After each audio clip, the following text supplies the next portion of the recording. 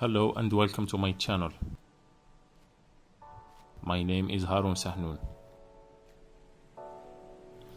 Today we will start our electronic repair course for beginners.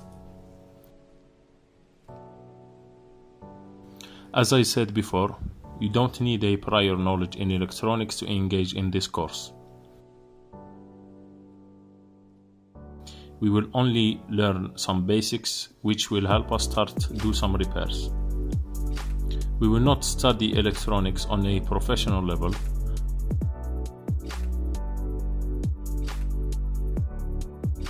We don't need that much knowledge in motherboard repair.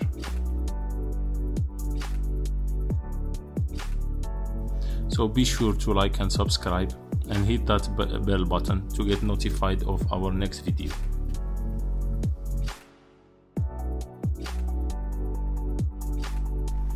Good, now let's begin. Lesson number 1.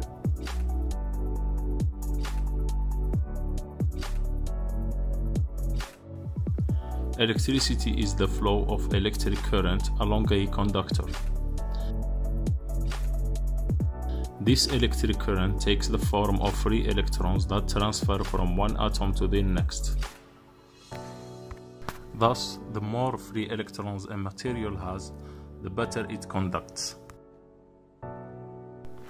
There are 3 primary electrical parameters: the volt, the ampere, and the ohm. Types of electric flow.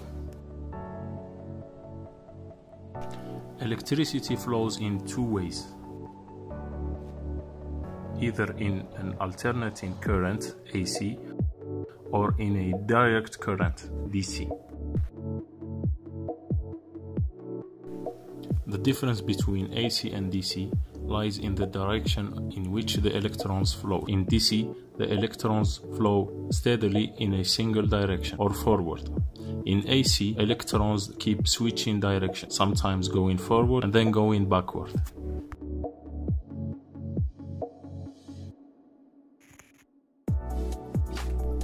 Voltage and amperage are 2 measures of electrical current or flow of electrons. Voltage is a measure of the pressure that allows electrons to flow, and its symbol is V, while amperage is the measure of the volume of electrons, and its symbol is I. Although the physics are complicated, some experts use the analogy of a flowing river to explain the principles of electricity. In this analogy, voltage is equated with the steepness or pitch of the river, while amperage is equated with the volume of water in the river. An electrical current with high voltage but a very low amperage can be seen as very narrow small river flowing nearly vertical, like a tiny trickle of a waterfall. It would have a little potential to really hurt you. But a large river with a lot of water, amperage, can drown you even if the speed of the flow is relatively slow.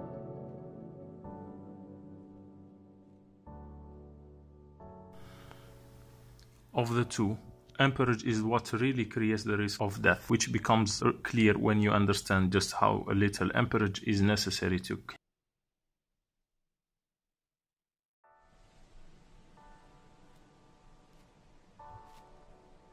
The electrical resistance of an electrical conductor is a measure of the difficulty of passing an electric current through a substance.